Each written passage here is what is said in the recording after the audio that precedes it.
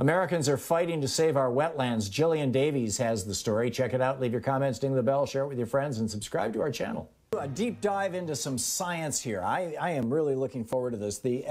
Gillian T. Davies is with us, a professional wetlands scientist, co-convener of the Universal Declaration for the Rights of Wetlands, president-elect of the Society of Wetlands Scientists Professional Certification Program, which is wetlandcert.org. And the Twitter handle is Wetland Scientists. It's SCIENTIS. And Gillian, welcome to the program. Let's start by defining terms. What are wetlands and why should we care? Thank you, Tom. The wetlands are the transitional area between dry upland environments and, well, actually, the open ocean. They include rivers, lakes, and the near shore area along a coast up to 6 meters in depth. They include marshes, bogs, fens, swamps. They can be forested or shrubby or have herbaceous matter.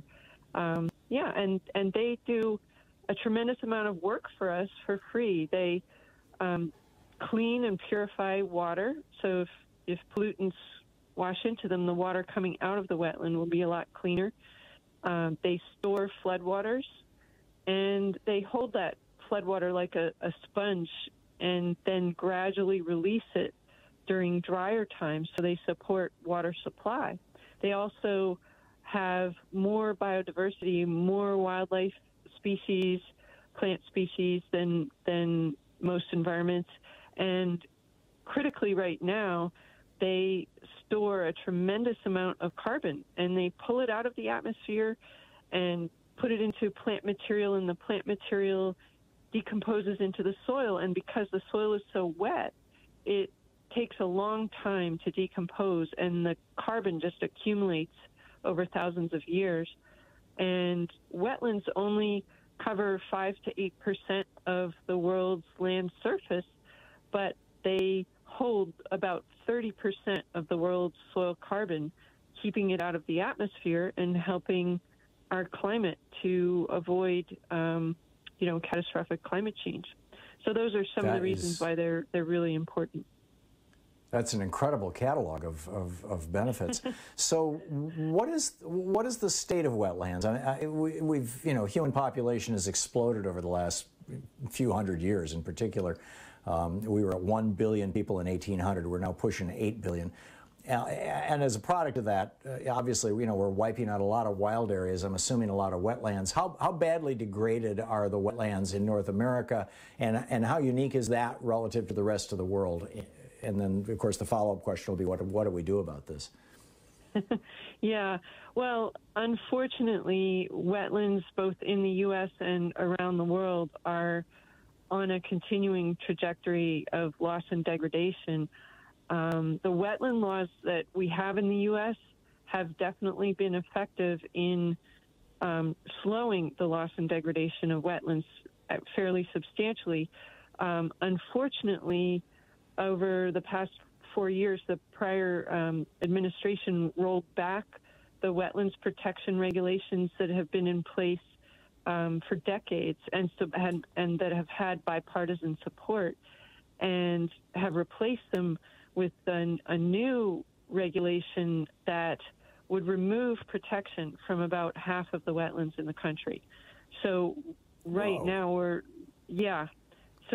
things have gotten a lot worse, and thankfully the Biden administration is on a path to go back to using science to decide how we should protect our water supply and prevent floods and protect wetlands in the meantime. So they're going to be working hard to go back to the policies and regulations that had broad bipartisan support for decades. Right. Prior to Trump going on a fire sale, let's just it's just the damage that administration has done is just so mind-boggling. But let us not get political here. CELDEF has been for years working with local communities, a Community Environmental Legal Defense Fund, CELDF.org is their website, for years has been working on the rights of nature, essentially, or the rights of local communities to define the quality of their life, and part of that being recognizing the rights of nature. Tell me about the rights of wetlands. Sure. Yeah. So I collaborate. I'm one of several co-authors on this, on a peer-reviewed paper that made the case for granting rights to wetlands as legal entities. And this group of co-authors includes a former Deputy Secretary General of the Ramsar Convention on Wetlands, which is the big international convention that 171 countries, including the U.S., are parties to, and another is a renowned climate scientist, and others are wetland scientists that have worked for years with the Ramsar Convention on Wetlands. So they are some of the top, and then two attorneys as well, who are top legal attorneys for wetlands and really understand what's going on with wetlands globally. And basically, after working for decades and decades on this, they're looking at what has been accomplished. And although the protections that have been implemented thus far have helped, the trajectory hasn't changed. We're still losing wetlands. The climate crisis is, as you know, it's just getting worse and worse and accelerating faster than scientists thought it would. The biodiversity crisis is on a similar trajectory, and we really don't have much time. We have the next decade to change our ways. And so we found out about the rights of nature movement, and we see it as a way of fundamentally shifting the paradigm for how humans relate to wetlands as a particular element of nature. And it could shift the ethical and legal framework and the way that we interact with wetlands so that we are less harmful, and so that there's more of a reciprocal relationship where it's not that human needs aren't recognized, but that the needs of the wetland to exist, to continue to exist, to be protected from pollution, and to participate in natural cycles as is its normal process, to have those rights, and to have those rights respected, and the right to regeneration and restoration as well. And the hope is that we could manage wetlands better with that approach.